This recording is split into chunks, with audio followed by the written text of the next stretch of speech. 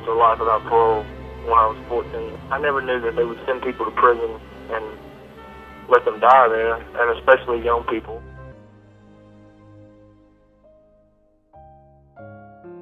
When I first came, I came through the walls of Jeff City,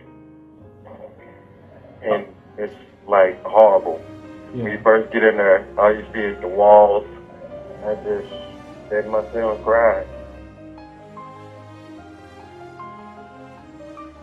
I was 14. I'm 23, and it's hard for young children to be able to express themselves to begin with and make smarter, better decisions than I was at 14.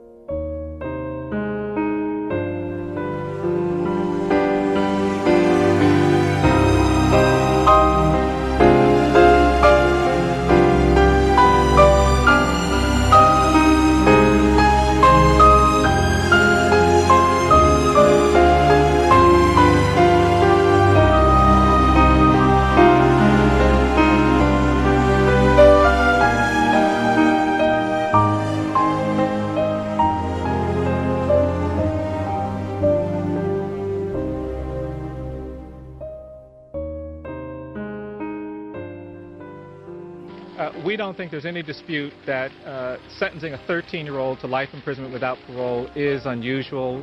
It's happened only twice for non-homicides, only 9 times. We also think that to say to any child of 13 that you're only fit to die in prison is cruel. And we believe that the Constitution prohibits that kind of punishment and that this court should enforce that in this case and in the Graham case.